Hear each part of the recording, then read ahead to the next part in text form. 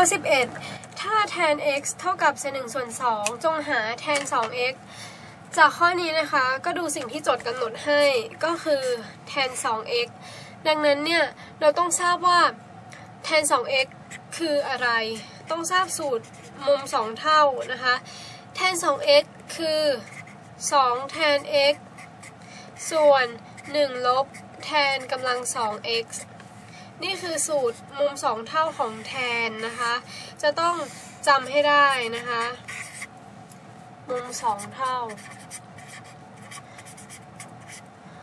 และเมื่อเราทราบสูตรอย่างนี้แล้วเนี่ยแล้วเราก็เห็นว่าโจทย์เขากำหนดค่าแทน x มาให้แล้ว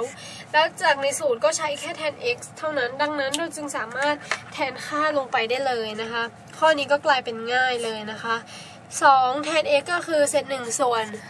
2ส่วนด้วย1ลบแทนกำลัง 2x ก็คือเศษ1ส่วน2ยกกำลัง2ได้เป็น2 ต่อ 2เป็น1ส่วนด้วย1ลบ1ส่วน4นะคะก็ได้เป็นเศษ1ส่วน3ส่วน4ก็ได้เป็นเศษ4ส่วน3นะคะ